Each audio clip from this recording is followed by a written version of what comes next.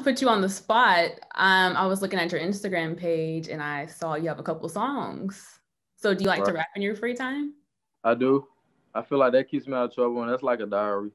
Hmm. And my music is like for everybody. I don't do all that cussing and all that extra stuff. Like I feel it's like a gospel, like a struggle gospel Hmm.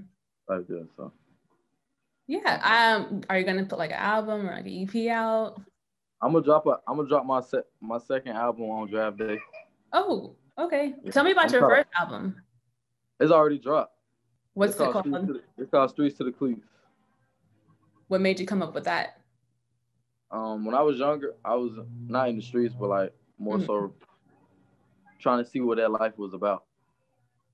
And I was like, man, nah, I rather play football because it's not fun. It's not what I want to do. It's not. I learned a long time ago that's not what I want to do. Do you have a favorite song on the album? I can.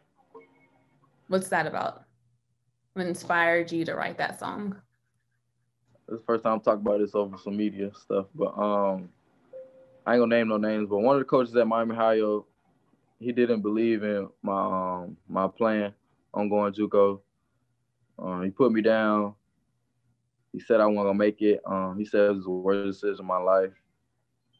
He said I'm gonna be like another JUCO guy, just go JUCO and just not do nothing, and I should stay at Miami High.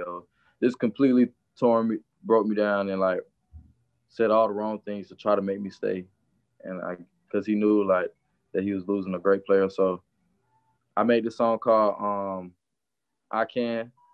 They kind of go like this: what you mean that I can't? What you mean that I can't do it? You don't know my life, I've been through it. Like you can do anything you put your mind to. And I made that song when I came out of JUCO because I did it and I can do it. And he told me I couldn't, so shout out to him.